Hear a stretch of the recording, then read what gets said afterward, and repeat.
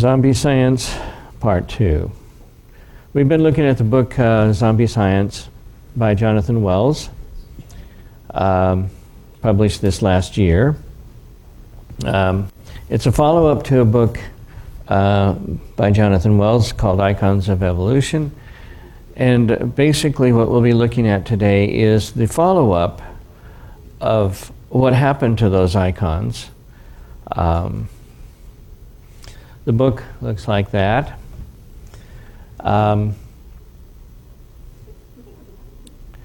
Last week we looked at 2 chapters, Who Let the Zombies Out, which had introductory remarks including about science, evolution, and trusting scientists.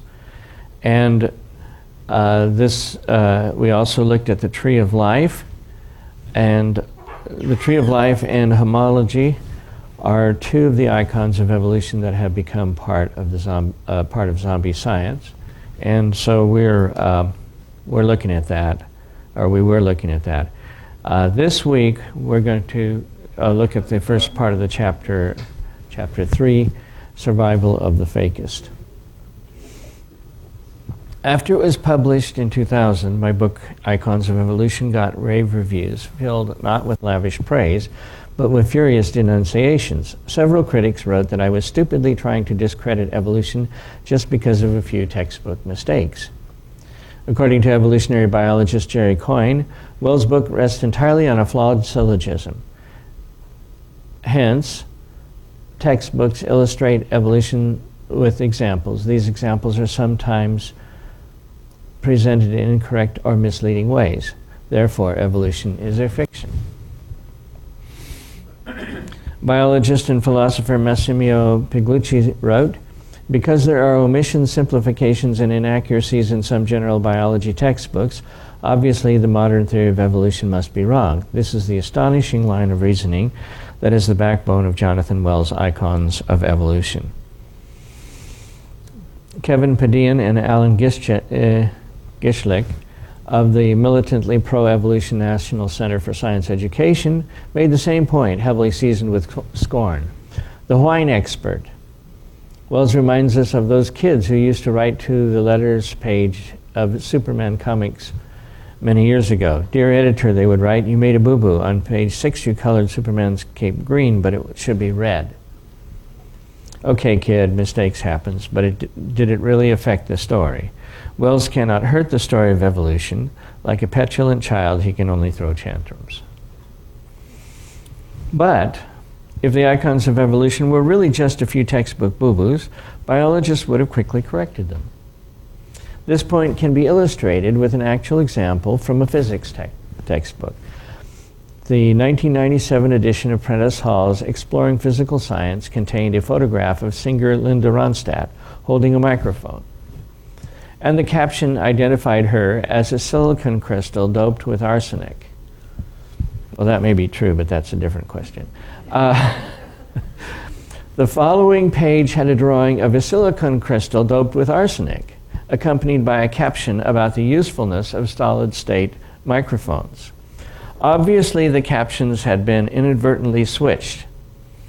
John L. Hubitz pointed this out in a Packard Foundation report on mistakes in physical science textbooks. Of course, the publisher corrected the mistake in subsequent editions. Imagine, though, the following scenario. The identification of Ronstadt as a silicon crystal appears year after year in almost all science textbooks. The caption is consistent with other materials in the textbook promoting the theory that human life is based on silicon rather than carbon. And the theory is vigorously defended by establishment science, even to the point of vilifying its critics. Obviously, we would no longer be dealing with a mistake, but with a deliberate campaign to convince people that life is silicon-based. If the icons of evolution were just innocent mistakes, as Coyne, Pigliucci, Padian, and Gischlik claimed, then the icons would have been corrected in subsequent textbooks, just as the Ronstadt as a silicon crystal error was quickly corrected in the physical science textbook. Let's see what actually happened. The Miller-Urey experiment. After the first edition of The Origin of Species appeared in 1859, Darwin concluded later editions with the statement that life had been originally breathed by the Creator into a few forms or into one. A few years later, Darwin wrote to his friend Joseph Hooker, "I have long regretted that I truckled to public opinion," by using the biblical term, when what he really meant was appeared by some wholly unknown process. In 1871, Darwin wrote to Hooker again and outlined his true thinking about the origin of life. If, and oh, what a big if, we could conceive in some warm little pond with all sorts of ammonia and phosphoric salts, light, heat, electricity, etc. are present, that a protein compound was chemically formed, ready to undergo still more complex changes. Skipping over a paragraph there. In the 1920s, Russian scientist A.I. Operin and British scientist B.S. Haldane suggested that the Earth's primitive atmosphere consisted mainly of methane, ammonia, hydrogen, and water vapor. The first three are what chemists call reducing gases. In a reducing atmosphere, according to Operin and Haldane, natural energy sources such as lightning could have produced the chemical building blocks of life. An interesting idea, but could it be tested? In 1953, University of Chicago graduate student Stanley Miller announced that he had shown experimentally, in the laboratory of his PhD advisor Harold Urey, that lightning in the Earth's primitive atmosphere could have produced amino acids, the chemical building block of protein. Miller used a closed gas apparatus in which he boiled water, circulated the steam with a mixture of methane, ammonia, and hydrogen past a spark discharge, and then collected the products in a container at the bottom. After a week, he analyzed the result, a brown tarry mixture, and detected some of the amino acids that occur in living cells. The experiment was widely advertised as evidence that scientists had demonstrated the first step in the origin of life. By 1980, however, most geochemists had concluded that the Earth's early atmosphere probably wasn't a reducing atmosphere, as Operin and Haldane had supposed, and as Miller had assumed when constructing his experiment. Instead, the early atmosphere likely consisted of neutral gases like those emitted from modern volcanoes, mostly water vapor, carbon dioxide, and nitrogen, though some carbon monoxide, a reducing gas, is also emitted. Since hydrogen is the lightest element, if there had been any in the early atmosphere, it would probably have escaped into space. In 1983, Miller reported that he and a colleague had sparked an atmosphere containing carbon monoxide and carbon dioxide instead of methane and ammonia, and they were able to produce a small amount of the simplest amino acid, but only if the atmosphere contained more hydrogen than carbon monoxide or carbon dioxide. In order to produce other amino acids, they needed not only an excess of free hydrogen, but also methane. Harvard geochemist Heinrich Holland came to a similar conclusion. So the Miller-Urey experiment could not produce amino acids from a realistic mixture of gases. Furthermore, the brown tarry mixture that it produced contained not only amino acids, but also substances that would have interfered with the origin of life. For example, the mixture contained cyanide and formaldehyde. In fact, most of these mixtures contain more cyanide than anything else. That's my addition.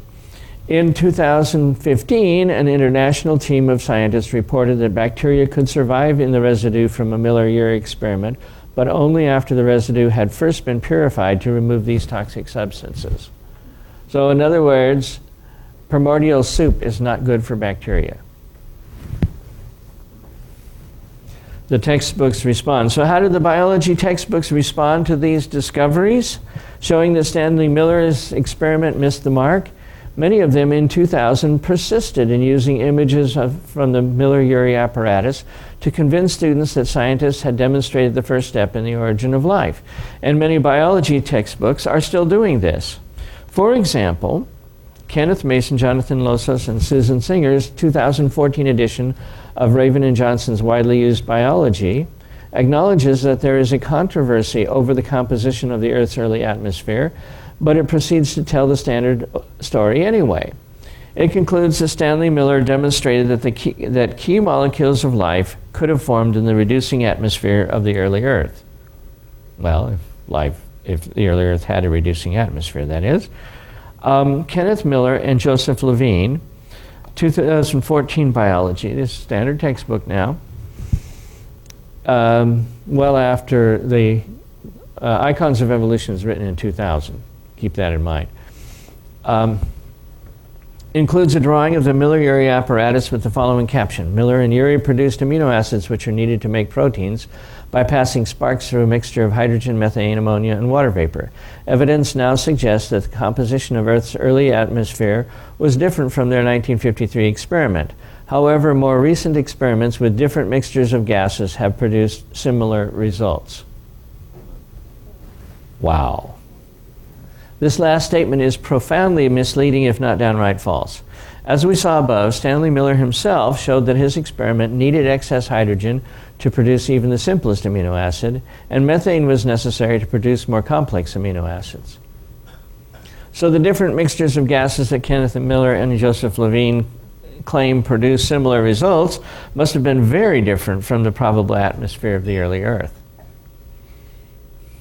According to the 2014 edition of Campbell Biology and the 2014 edition of Scott Freeman's Biological Science, both of which feature drawings of Miller's apparatus, Miller-Urey type experiments using realistic mixtures of volcanic gases have produced organic molecules such as formaldehyde and hydrogen cyanide. Yes, but as we saw above, these chemicals are very toxic to living cells. Life could not have emerged spontaneously from a primordial soup containing significant amounts of them. A volcanic experiment to the rescue. The 2016 edition of Mader and Windelspecht's Biology accompanies its drawings of the Miller-Urey apparatus with this.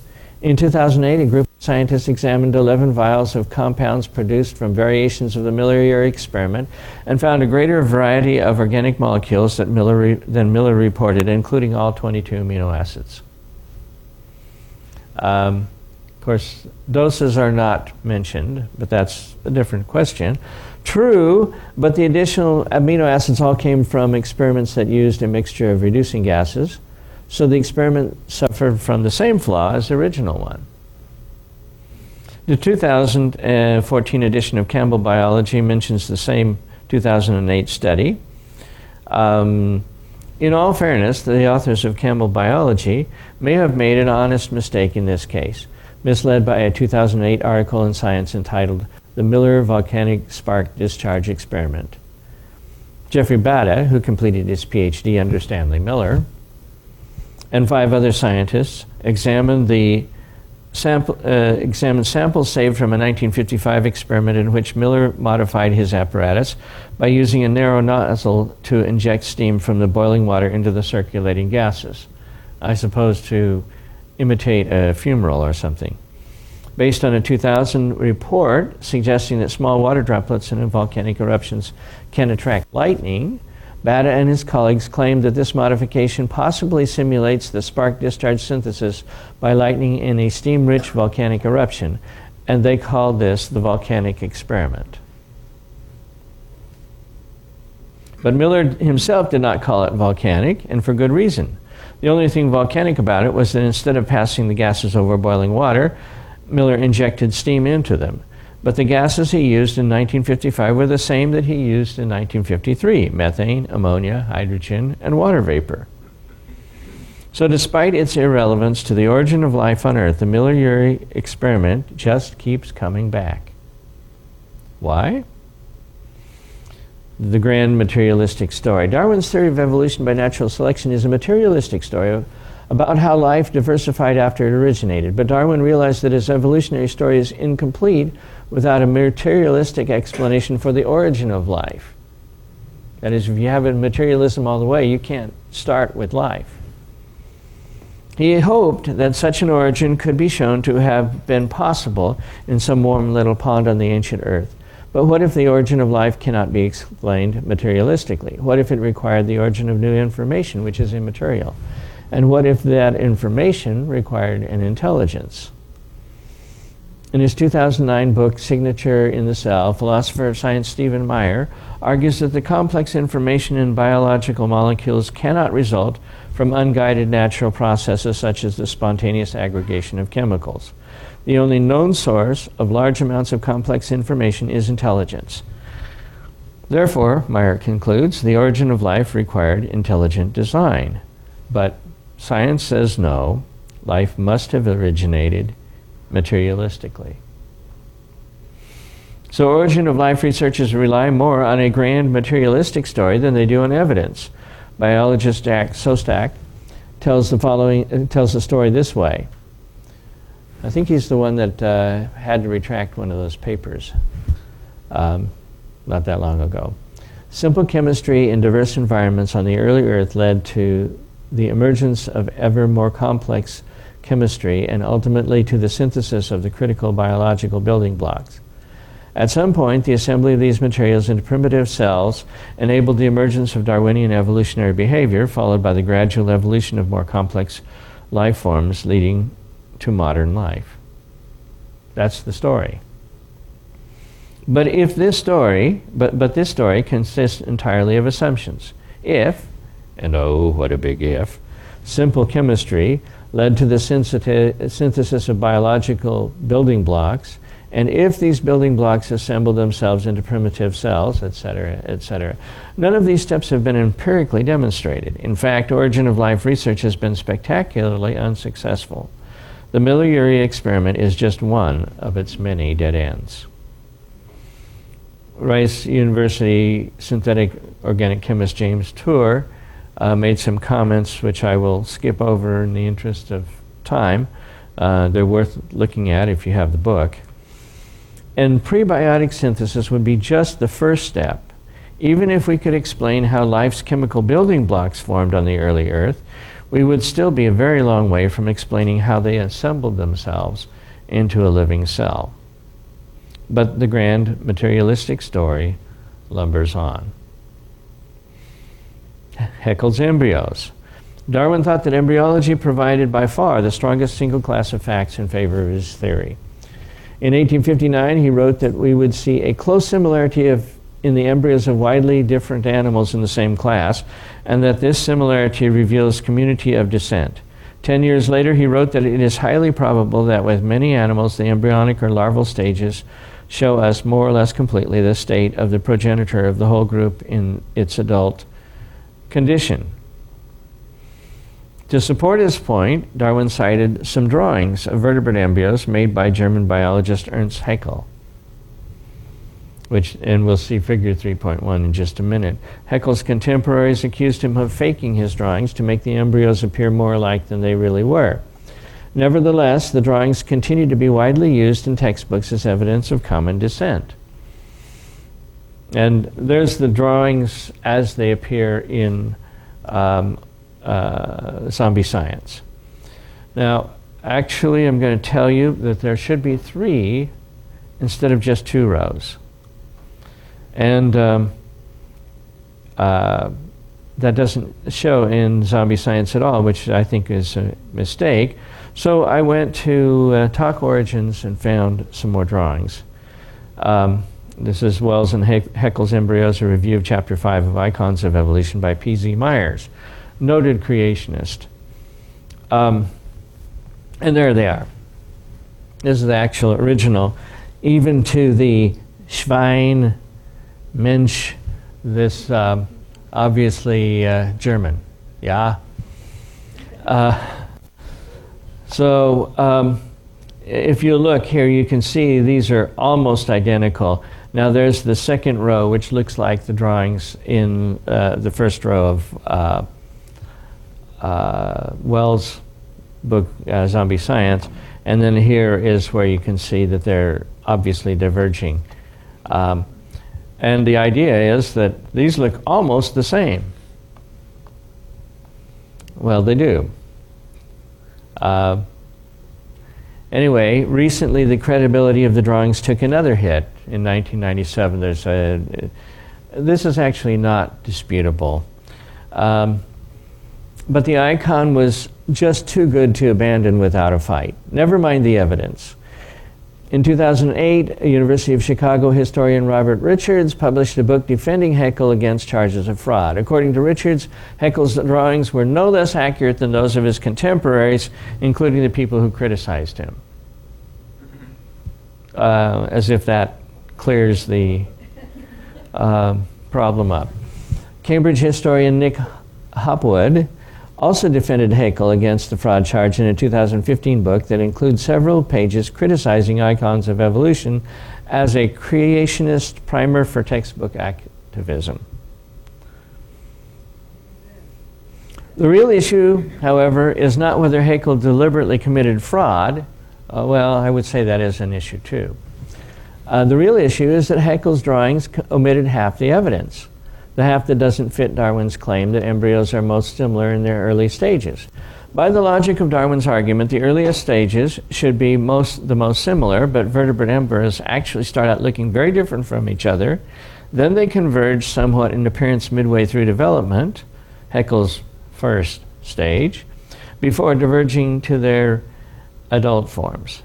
Biologist Rudolf Raff has called this pattern the developmental hourglass, and we'll see figure 3.2 just a minute. Haeckel helped Darwin by simply omitting the top half of the hourglass. And there's the hourglass, and you can see that some of these are very flat, some of these are more or less round with a hole in the middle, and some of them are round with two holes in the middle, and then they converge more or less.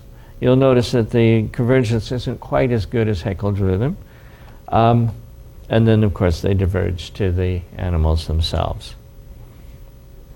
When Jerry Coyne reviewed Icons of Evolution in 2001, he criticized the book for failing to recognize that embryos of different vertebrates tended to resemble one another in the early stages, but diverge as development proceeds, with more closely related species diverging less widely, thus providing copious evidence for evolution. In other words, the standard story.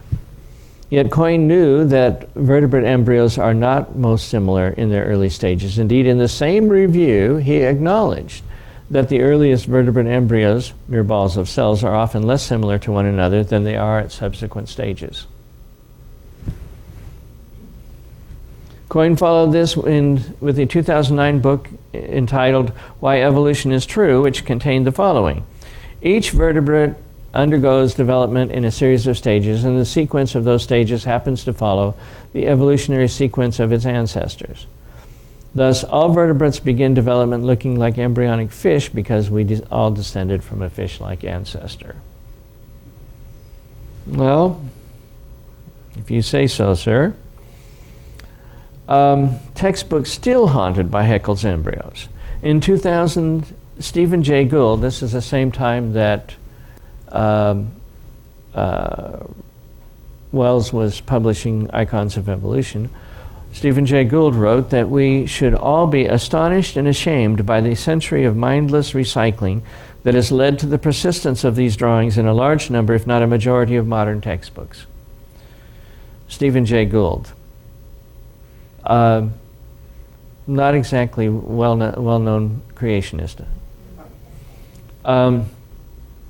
Haeckel's embryos, it seemed, were not just dead, they deserved to be buried face down. Yet many textbooks published after 2000 continue to use versions of Haeckel's drawings as evidence for evolution. Donald Prothero's 2013 textbook, Bringing Fossils to Life, actually features Haeckel's original drawings. Mader and Wendell-Specht's 2016 Biology uses a redrawn version of Haeckel's embryos. Some recent textbooks don't use drawings but make essentially the same claim. Just don't tell anybody that the drawings are fraudulent. Say you don't show them, so therefore you don't have to defend them. The 2014 edition of Raven and Johnson's Biology tells students some of the strongest anatomical evidence supporting evolution comes from comparisons of how organisms develop. Embryos of different types of vertebrates, for example, often are similar early on, but become more different as they develop. Miller and Levine's 2014 Biology informs its readers that, quote, The early developmental stages of many animals with backbones, called vertebrates, look very similar, end quote. And these similarities provide, quote, evidence that organisms have descended from a common ancestor, end quote. So you just make the claim without putting the icon up. I guess that's one way of keeping yourself from being criticized. So despite the evidence, Haeckel's embryos continue to stalk the halls of science education. When materials containing Haeckel-like illustrations were submitted in 2011 to the Texas State Board of Education for adoption into the science curriculum, Discovery Institute's Casey Luskin wrote, "Like a zombie that just won't die, these bogus drawings keep coming back." I wonder if that's the origin of the term zombie science. Flock of dodos. In 2007, biologist turned filmmaker Randy Olson released a film titled Flock of Dodos, The Evolution Intelligent Design Circus. The film included an interview with John Calvert, director of the Intelligent Design Network, who asked Olson whether he had read Icons of Evolution. Olson said he had, and it's a filmmaker who's saying this, and he acknowledged that Haeckel did commit scientific fraud. But he insisted that Haeckel is no longer relevant to what's being taught today, and the embryo drawings are no longer used in textbooks. There's no trace of them, Olson claimed. But Olson already knew of textbooks published after 2000 that contained such drawings. In 2007, he came to Seattle for a screening of his film and, to his credit, stopped by the office of the Discovery Institute, where Casey Luskin and I showed him a stack of recent textbooks that used versions of Haeckel's embryos to teach evolution. Olson's response, in essence, was that the story he told in his film was too good to give up. At that point, the Discovery Institute established a website to document Olson's misrepresentations. Skipping on, in 2015, Olson published a book titled Houston, We Have a Narrative, in which he wrote, "Scientists must realize that science is a narrative process, that narrative is story, and therefore science needs story, even if the story is untrue." Archaeopteryx. 2 years after Darwin first published The Origin of Species, a fossil bird was discovered in Germany that had teeth, a long lizard-like tail, and claws on its wings. Its discovery named it Archaeopteryx, or ancient wing. Since Archaeopteryx had features of reptiles as well as birds, some people regarded it as the missing link between those two groups and a confirmation of Darwin's theory. That's historical fact. In 1998, anthropologist Pat Shipman wrote that Archaeopteryx is, quoting, "an icon, a holy relic of the past that has become a powerful symbol of the evolutionary process itself. It is the first bird," end quote. I suppose we should put a cathedral around it or something. But there are too many structural differences between Archaeopteryx and modern birds for the latter to be descendants of the former. In 1985, paleontologist Larry Martin wrote, Archaeopteryx is not ancestral to any group of modern birds. Instead, it is the earliest known member of a totally extinct group of birds. If animals evolved in a branching tree pattern, as Darwin believed, then Archaeopteryx was at the end of a long dead branch. But if Archaeopteryx is not the ancestor of modern birds, what was? This question has generated a heated controversy among evolutionary biologists. Some, most prominently Berkeley's Kevin Padian, believe that birds evolved from dinosaurs, while others, most prominently North Carolina's Alan Fiducia, believe that they evolved from a very different group of extinct reptiles.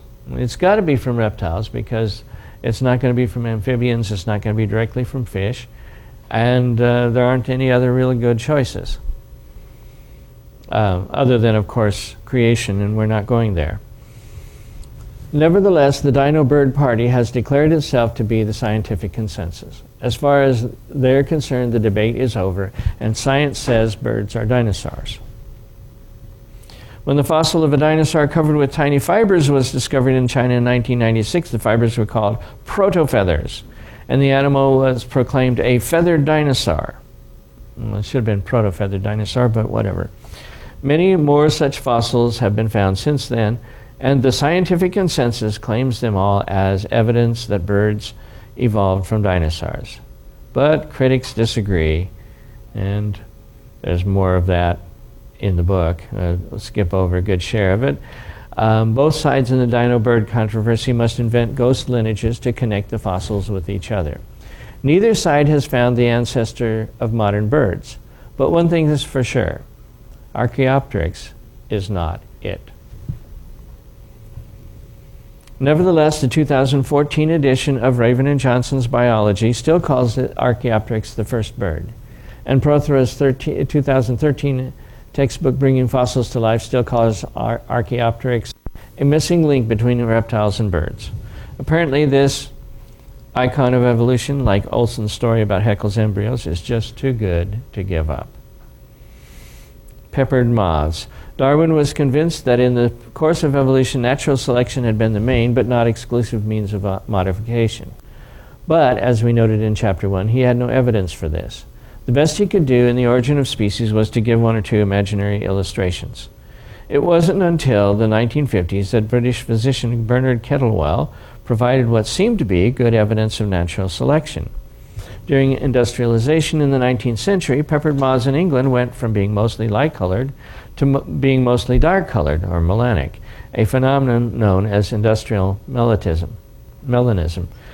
In 1896, British biologist J.W. Tutt, and those are my ellipses, attributed industrial melanism to natural selection.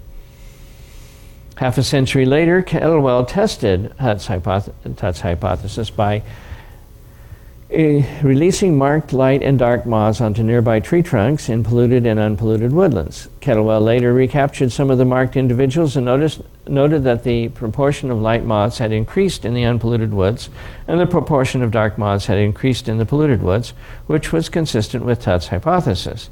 In an article written for Scientific American, Kettlewell called this Darwin's missing evidence. Now, think about what is being written about there. What that means is that the evidence was missing until Kettlewell got there. So if Kettlewell's data is not very convincing, then it's still missing. Skipping on, it's worth pointing out that even if the classic peppered moth story were true, it would not confirm Darwin's claim that new species organs and body plans were produced by unguided evolution. All it would demonstrate is that natural selection produced a shift in the proportions of two existing varieties of the same species. Problems with the classic story. In the 1980s, researchers discovered that peppered moths don't normally rest on tree trunks. Instead, they mostly rest where they are hidden, probably in the higher branches of trees. Furthermore, peppered moths rarely fly in the daytime. So by releasing moths onto nearby tree trunks in daylight, Kettlewell had created an unnatural situation. But now we know that the textbook photographs had been staged, often with dead moths pinned or glued in place. In 1998, British biologist Michael Majerus published a book about industrial melanism that included a table showing the resting positions of peppered moths found in the wild between 1964 and 1996. 47 had been found resting in the wild, and of these, only 6 had been found on exposed tree trunks, which are, of course, the easiest place to find them. Majerus concluded that peppered moths do not naturally rest in exposed positions on tree trunks. In a review of Majerus' book for Nature, Jerry Coyne wrote, "From time to time, evolutionists re-examine a classic experimental study and find to their horror that it is flawed or downright wrong. For Coyne, the mere fact that peppered moths don't normally rest on tree trunks invalidated Kettlewell's experiments. Coyne compared his reaction to the dismay attending my discovery at the age of 6 that it was my father and not Santa who brought the presents on Christmas Eve. He acknowledged that he was embarrassed at having taught the classic textbook story for many years." Now keep in mind, he's reviewing it presumably within a year or two of it being published, so about 2000 1999, something like that. As empirical science, the classic story seemed as dead as the moths in the staged photographs. In 2002, the New York Times featured some of the photographs in an article titled "On Scientific Fakery and the Systems to Catch It." Many biology textbooks dropped the classic story, but advocates of evolution defended it anyway. Coyne even reversed himself in 2002, writing in a review of another book that, despite arguments about the precise mechanism of selection, industrial melanism still represents a splendid example of evolution in action. Now, Coyne is saying it's great. Meanwhile, Majerus set out to find better evidence for the story. So Majerus feels it's not that great. Majerus' new evidence from 2001 to 2006, Majerus studied peppered moths in a large unpolluted rural garden about 60 miles north of London. He began by climbing a few trees where he counted 135 moths resting on trunks, branches, and twigs. Of these, most were on branches, but 36%, were on the trunks. Majerus concluded that his results may be somewhat biased towards lower parts of the tree due to sampling technique. Brits are known for understating things, but this deserves a place in the Understatement Hall of Fame. Since Majerus' goal was to find out where the peppered moths normally rest, and biologists had already concluded that they probably rest in the higher branches of trees, Majerus should have found a way to survey those higher branches, not just the ones he could reach by climbing up a tree from the ground. He could have built some scaffolds, or he could have rented a hydraulic aerial work platform. As it is, his technique was a bit like counting fish in the ocean from the deck of a boat and concluding that most of them live within 10 feet of the surface. Over the course of 6 years, Majerus artificially released almost 5,000 light and dark moths onto the trees. He would release a few moths each night into netting sleeves he had placed around selected branches. Then he would remove the sleeves before dawn and note the branches on which moths had come to rest. 4 hours later, he would count those still on the branches. In 4 of the 6 years, more dark moths disappeared than light ones. I presume that the other 2 years, the more light ones disappeared than dark ones. Majerus did observe some moths actually being eaten by birds, but he assumed all moths had disappeared, had been eaten by birds, and that none had disappeared and simply moved to a different location. Despite his obvious sampling bias and his unsupported assumption that all disappearing moths had to have been eaten by birds, Majerus confidently interpreted his findings as evidence for the classic Darwinian story of evolution. Thus, when Majerus presented his results in 2007, he urged the teaching of the peppered moth story again because it provides, after all, the proof of evolution. Notice that's his boldface. It didn't, of course, but Majerus clearly wanted it to. At one point in his presentation, he revealed why, declaring out of the blue that humans invented God and that there will be no second coming, no helping hand from on high. Apparently, what really mattered to Majerus was the grand materialistic story. This is not empirical science, but zombie science. Now, my take on all this, Wells, I think, is making a case for textbooks not letting go of classic icons or images that seem to prove evolution even when their foundations are known to be shaky, or in the case of Haeckel's embryos, downright fraudulent.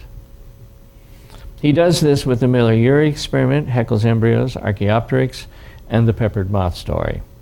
There's more coming next week. He makes a good case in all 4 instances, I think. What is particularly interesting is that none of the textbooks seem to qualify the evidence significantly. This is bad for their side. It presents an opportunity for their opponents to point out that they're being less than objective, and it discounts what they have to say. When we are presenting science, we need to be careful to present our arguments in a balanced way. That way, we make it harder for opponents to point out the obvious flaws and discredit our arguments and our objectivity. One can argue that we can't afford to do this, but that argument concedes that we don't have the evidence on our side. I'm not sure that that's a winning argument. One other side effect of arguing that way is that when we do not acknowledge our weaknesses, at least to ourselves, we do not recognize the need to work on them. Just for an example, the Yellowstone fossil forest, if we had pretended that everything was fine, nobody would have gone back and looked at the forest and found evidence that in fact it was deposited rapidly. Another example that comes to mind is the various efforts to understand radiometric in general and carbon-14 in. If we had not gone back and said this is a problem and then said we need to look at it, we would never have looked at it and we would not be where we are today. But that's my opinion. Now it's your turn. Yes, let's snatch a microphone here. Okay.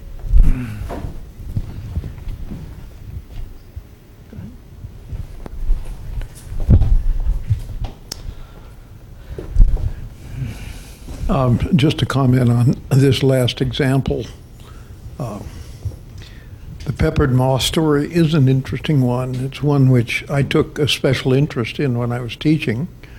And one little piece that wasn't noted here is that there have been behavioral studies and that showed that birds would preferentially select light moths on dark backgrounds and dark brown moths on light backgrounds. I see no problem in the industrial melanism story if it's totally correct, because unless we are stuck on fixity of species, this is an example of the kind of thing that at least I, in my take, would be comfortable saying this shows evidence for change. Call it microevolution, call it what, and that's the way we used it in our program. Yeah. There was actually a kit put out at that time where they had thin cardboard cutouts of light and dark moths, and students were supposed to look very quickly and grab one. And of course, they always first grabbed the ones that were on a contrasting background. Right. No, and the truth of the matter is that I don't even have a problem with the story being somewhat correct. I think it's important for us if we use it, and therefore I think it's important for them if they use it, to say that there are these problems with it, and then just let the chips fall where they may. What I see happening is that objective science is morphing into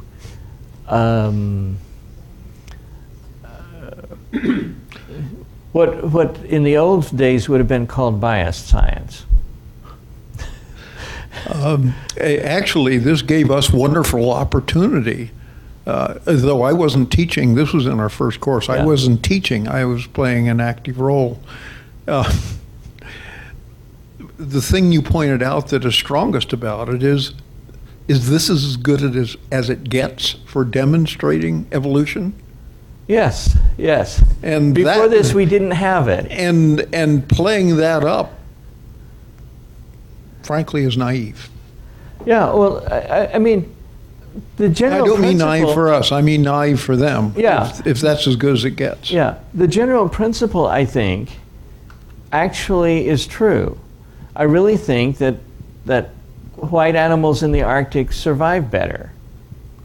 You know, if you're a hare, it's harder for the fox to find you. If you're a fox, it's harder for the hare to figure out you're sneaking up on him. There's a reason why polar bears are white. You know, it's easier to catch a seal meal that way than if you're black, because you know you alert the seal to your presence if your coloration doesn't match. You know, I mean, the general principle I don't have a problem with. I just think that when you're doing this, that you should acknowledge the difficulties and I'm going to pull this back to carbon 14, because I'm going to say that this is a lesson for us as creationists as well. I have seen some people who will say, and I love them and they've done a lot of good work and all that, but they will say that that contamination isn't a problem. Contamination in the laboratory. The problem is that you can demonstrate the contamination in the laboratory is a problem. Now, whether that answers all the questions or not is a whole different ballgame. And in fact, you can find people from the other side acknowledging that it doesn't answer all of the questions. Specifically, the stuff that the ICR did, it doesn't answer those questions. And you have to invoke some other process. I think that two processes that have been attempted to be invoked are, one of them producing carbon-14 with neutrons underground, or massive contamination underground, none of which are intuitively helpful, and the math doesn't really work very well. But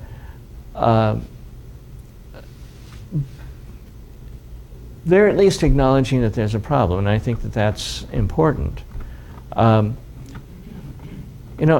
It is almost like there are people on both sides who think that faith has to be 100%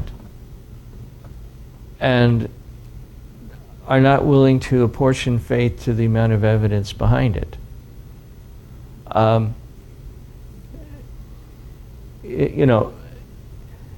If there is any problem that we have, to try to pretend that it isn't there means we don't work on it.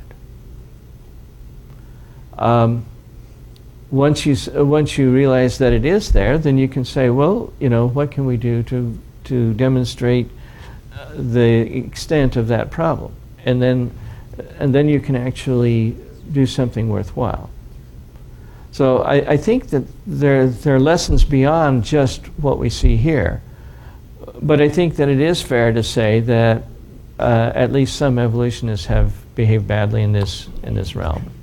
Well, actually, in my experience, committed Adventist young people who look at this are actually, some of them feel they need to isolate themselves more from those who would say, you see, there is no such thing as change in pepper moths. Yeah. Well, and they found that very troubling, rather than admitting it's an example of small change. Yeah. But I think that in fact, if you don't admit small change, you're going to have a huge ark to house all the varieties. Yeah. And I don't remember Aquaria in the ark. Aquaria? In the ark. Oh, yes. Well, that's true too. But really, the fish aren't the big problem. The problem is the land animals. But in other words, if you have to have an African hunting dog and or actually 2 African hunting dogs, and then 2 dingoes, and then 2 coyotes, and then 2 red wolves, and then 2 gray wolves, and I mean, pretty soon you're starting to get overrun. And then that still leaves you the problem with, well, how did we get such things as Pekingese and poodles and African, or I should say, greyhounds and Afghan hounds, and I mean the varieties are just unbelievable. That came out presumably all after the ark. We didn't have those kinds of varieties in there. So, the next question is, well, do you stuff all wolves, coyotes, and foxes together along with dingoes and African hunting dogs, and then have a bunch of foxes, or are those actually all one of the same group? And we don't really know that. It'd be fun to find out sometime. And the Y chromosome may help us there, because the Y chromosome forms a perfect tree. Father to son to grandson, and there's no mixture there except for little tiny pieces on the end that you can ignore. And if you look at what happens to Y chromosomes in humans, it's just fascinating. And especially then you compare them with chimps, and the difference is astounding. It would be interesting to see how much variation we can get. But I mean, you made of one man all nations of earth, right? Okay, so that means that the variations we have in humans have got to come from basically one pair. Well, if you go back to Adam, period, one pair. And so what that means is that all of that variety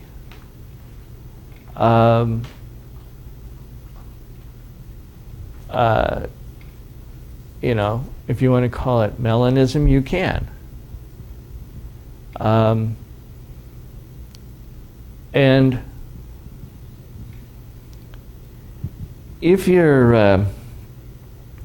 humans do that, there's no reason why peppered moths couldn't do it too. Of course. And so you wouldn't have to have created light and dark peppered moths specifically. You could just simply have a mutation that changed one to the other. I would suspect it'd be the darker moths that got the mutation, but who knows? Maybe the light ones are the mutation. Would be interesting if somebody wanted to do that would be to run the DNA, because we can do that now, and see what kind of mutations we get and which one looks like it's more functional, and then you can make an intelligent guess as to which one was the original. But you wouldn't find problematic the original peppered moth having genetic variability in melanism or white. As a matter of fact, one could look at it as a creationist, as a safety mechanism. Yeah. Yeah. Well, to be specific, in the case of polar bears are probably albinos. If we were to run their DNA, we would probably find that there was a place where melanin is supposed to get into the hair, and that it is actually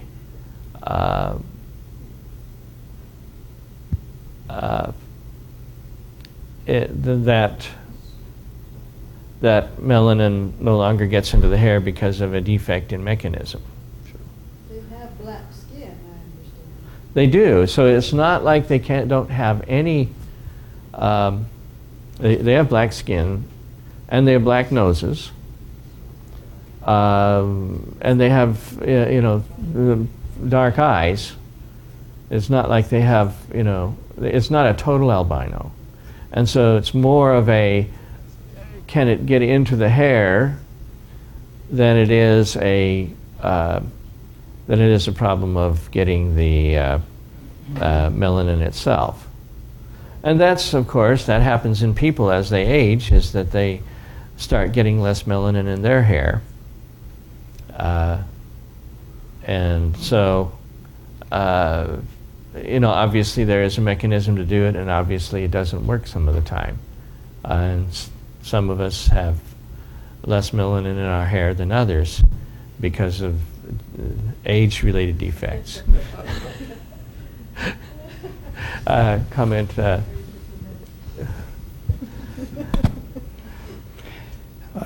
I think Wells has done a tremendous job here in digging through the literature and giving us this picture that he's presented.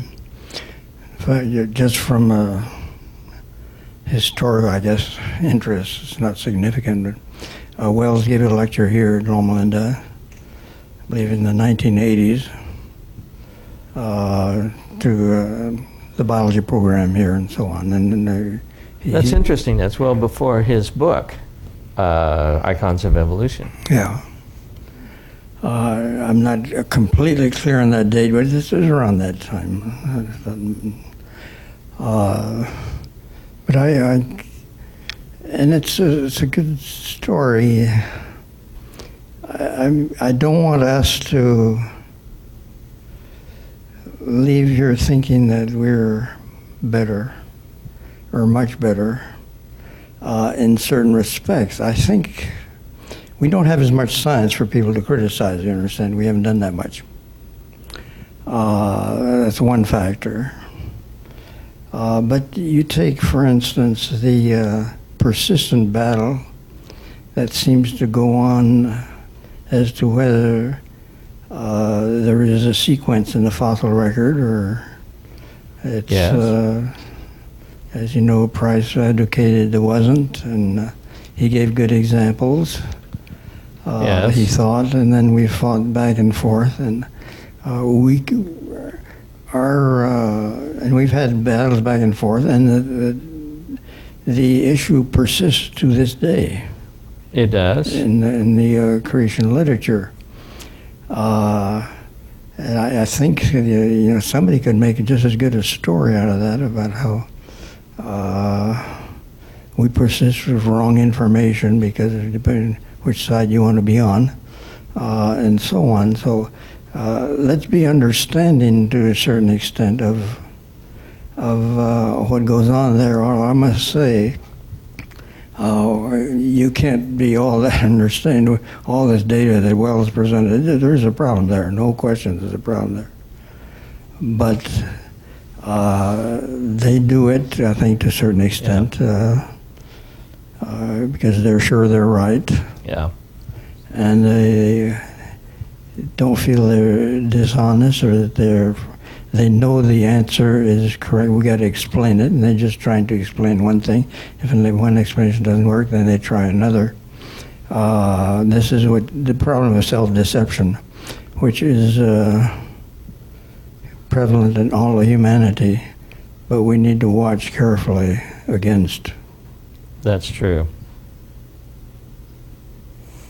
Well, that's one of the reasons why I think whenever we see this kind of thing going on, we need to stop and ask ourselves, are we doing some of this, and should we change our own attitudes and behavior? Because if that's, if we don't do that, then we doom ourselves to basically intertribal warfare. And if that's all there is to it, then their tribe is bigger than ours. Well, we should desperately try to despise all that, but be understanding that this is a more difficult problem than just the superficial deception that seems to appear.